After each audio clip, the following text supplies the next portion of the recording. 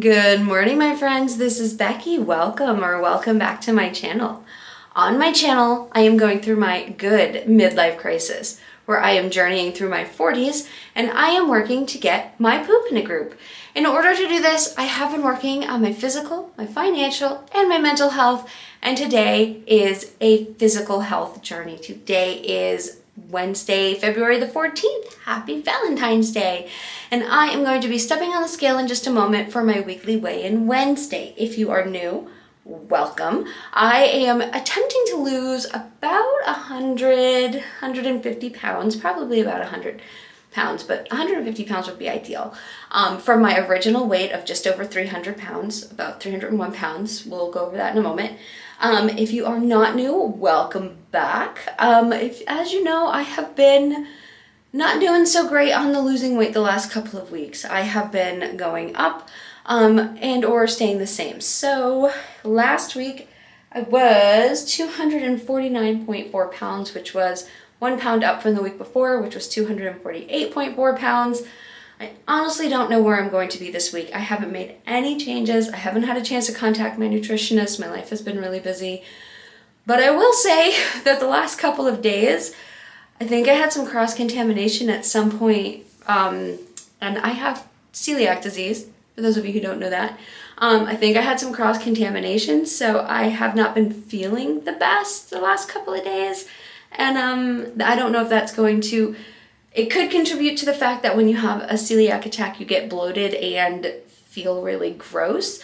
But I also haven't really been able to eat that much. So, and keep the foods that I've been eating in. So it could go either way at this point. Maybe I'll just be the same as I was last week.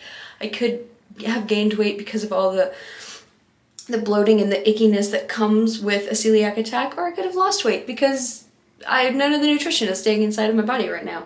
So I honestly have no idea what this is gonna look like because yay, autoimmune diseases that mess with your body. That was sarcastic in case you couldn't tell. I am feeling better. This actually I think happened on Saturday. I went to the movie and I eat there all the time and I've never had a problem. So I honestly think it's because I shared some popcorn with a friend and she was not. She was eating a wrap, and I didn't even think about that until later, and so the gluten on her hand probably got into the shared popcorn bowl. Didn't even think of that until Monday when I was like, why am I still sick? I didn't even eat anything. That is probably what happened, and I didn't even think about it. So I think that's probably what happened. Just trying to figure out because I didn't eat anything that I don't normally eat. But this is all sum up stuff, not disclaimer stuff. So without further ado, let's turn this around and step on the scale and see where I am this week. Okay, like I said last week, 249.4. Oh, I waited too long and my scale went off. Let me try again. Okay, 249.4.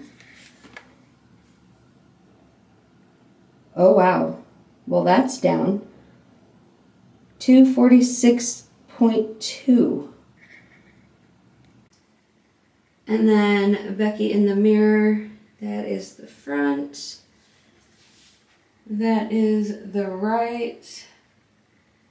And then this is the left. And then I will see y'all in just a second for Thursday evening Becky, nope, sorry, Wednesday evening Becky for the sum up of this past week. Hey guys, it's Becky. It is Wednesday evening, Becky, so I'm going to try to film this and get this up, but there are a bunch of guys standing right outside my window, which sounds fantastic for Valentine's Day, right? But it's not. Turns out AT&T Fiber is coming into my neighborhood, which, if you watch my budgeting journey, sounds awesome because I'm trying to maybe switch internet companies and maybe I'll switch to AT&T Fiber, except they are, my mom is calling me, I'll call her right back. AT&T Fiber is coming, so they're putting in like fiber lines through the whole neighborhood, but they're digging up my yard to put in the fiber, which is annoying because they're putting a giant hole in my yard, but whatever. Like they said they're gonna fill it and they're gonna like put sod over where the grass was dug up. Whatever. Problem is, they hit my sewer line. So now, they should have been done, But there's like literally 5 guys standing outside loudly speaking Spanish, which I don't speak Spanish. So I don't know what they're saying, but they're doing it very loudly. And I just had to go outside and talk to them. So I don't have any water. I can't make dinner. It's almost 6 o'clock. It's been a fun day. They've been outside working all day. I had no idea they hit a sewer line. It's been fun. But I'm down 3.2 pounds today, which I know is because did it just get really dark in here? I don't know, I feel like it just got really dark in here. But I know that that's not a real number, and I know that that's because I haven't been able to really eat the last couple of days, and all of the food that I eat just goes right out of me, and I'm not like absorbing any nutrition. I know that. I recognize that, and I know that next week I will expect this to be up. But when I just did the math, so last week I was 249.4, and this week I'm 246.2. So that means I'm down 3.2 pounds from last week, which sounds amazing. Again, I'm not counting that as a real weight. I'm not. I still don't feel good. Like, I still don't feel great, and I just don't want to go into details because it's not pleasant, but I just don't feel good.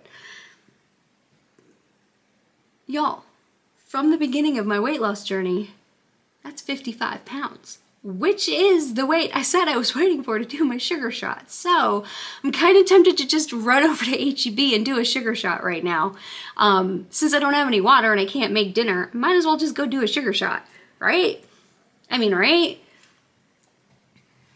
Right? But it's not real. I know that as soon as I like start eating again and can absorb nutrition again, like at least some of this is going to come back. Like 3.2 pounds in a week is not really sustainable. Though I know some of that is because I had been retaining water and junk from the week it was last week, and that's come off. But some of it is just because I haven't eaten. So I don't know. Anyway, it's a better week than it was last week, but it's not a better day because of what's going on outside. But it's not a bad day. I had a pretty good day today. I got a lot of work accomplished. I'm having steak for dinner tonight. Hopefully I can eat it.